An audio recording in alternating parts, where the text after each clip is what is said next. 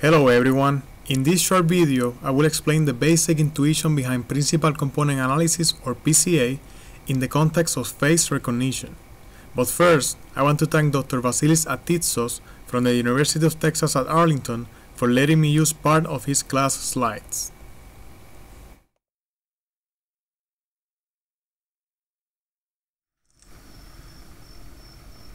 In a basic face recognition algorithm, the idea is to have a database of pictures, and then an input picture is received with the algorithm. Sorry, with that. Yeah, and an input picture is received, and the algorithm must match this picture with the most similar picture in the database, which is this one in this case. I will explain this concept by first showing a two-dimensional grid, and let's assume that every point in this two-dimensional plane represents a picture of just 2 pixels. Now if I have an input picture of 2 pixels, let's say a picture in here, and I want to know which of these blue points is the most similar to the input picture, I can compute the distance of every point to the input point, and then pick out the point that has the least distance to the input picture as the most similar picture. I call this a similarity match. The problem with this approach is that I must use all the data available in order to make the similarity match. I must use the 2 dimensions of every point, when in reality I could just be using 1 dimension, and that's when PCA comes in. With PCA I can use less of the available data and still make an acceptable similarity match. I can do this by first projecting all the points into this line, then I see which projection is the closest to the input point projection. So the input point projection will be projected in here. The projection of this point will be here, the projection of this point will be here, etc. And then I do the projection of all the points over this line, and then select the point with respective projection is the most similar to the projection of the input. So in this case, this point that is right down there, I hide by drawing the green line, according to PCA is the closest point to this blue point, which is wrong. The closest point is this one. But anyway, this point over there still is somewhat similar to the green point, so PCA doesn't give me the best answer, but it gives me something reasonable. Okay, so how can I find this projection direction? Well, first I must compute the center of all the points, which is somewhere in here.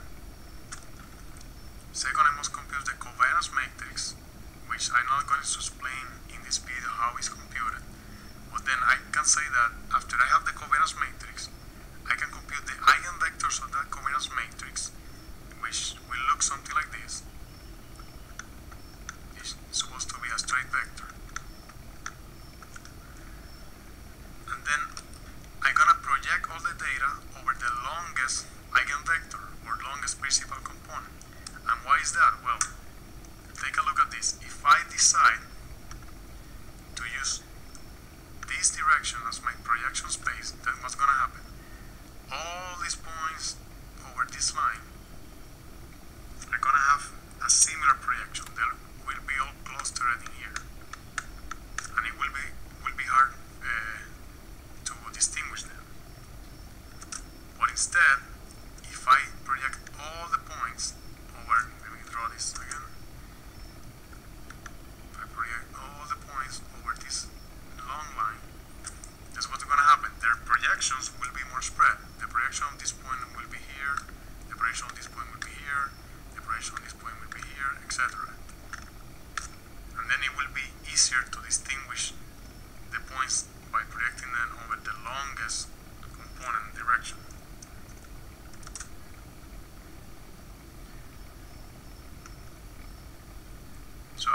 computed the center of the patch and the projection direction,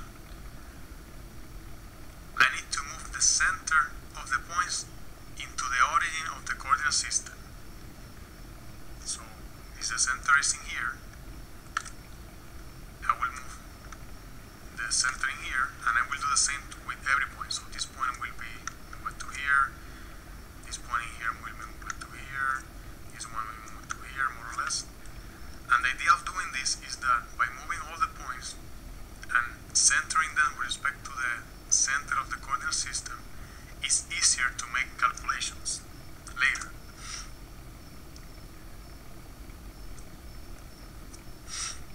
Then I'm gonna choose one point, right? I'm gonna move that point to this area in here. Then I'm gonna project this point over the principal component direction, and this works this way. First, I move the center of the points in here, and I have a unit eigenvector. The magnitude of this vector is equal to 1. The sign of this vector doesn't matter, because no matter which direction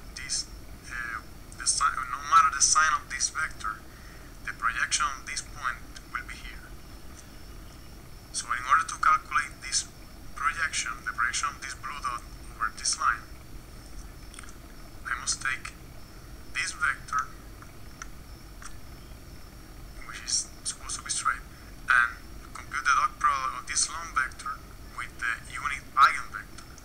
The result will be a scalar, and then when I multiply that scalar with the unit eigenvector, I get something like this. I get this long vector, which will give me the position of the projection with respect to the origin.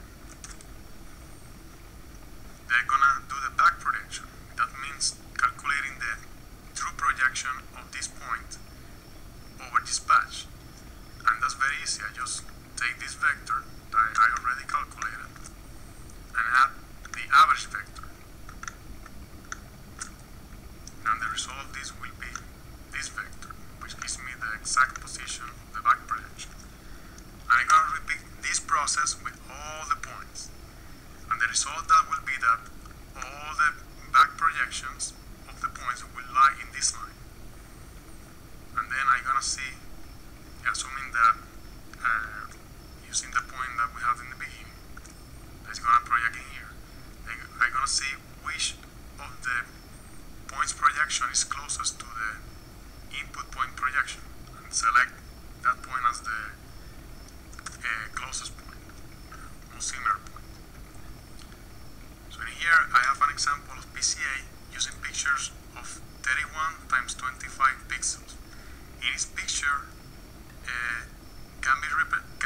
each picture can be represented as a vector of 775 dimensions. Then in this case, there are 775 possible eigenvectors.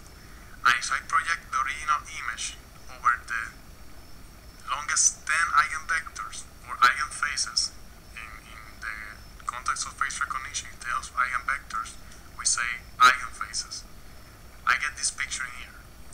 If I project this original picture over the top 40 eigenvectors, I get this one here. And in here, in the top 100 eigenvectors. And can you see here, this picture is slightly similar or acceptably similar to the original one. So in this case, I may just need to use just 100 eigenvectors of the possible 775 eigenvectors to make an acceptable similarity matching. And this is good because by doing this, I reduce the amount of computation time and data needed to do the similarity matching. So there you have it, a simple explanation of PCA. I hope you guys learned something new today, and take care and have fun.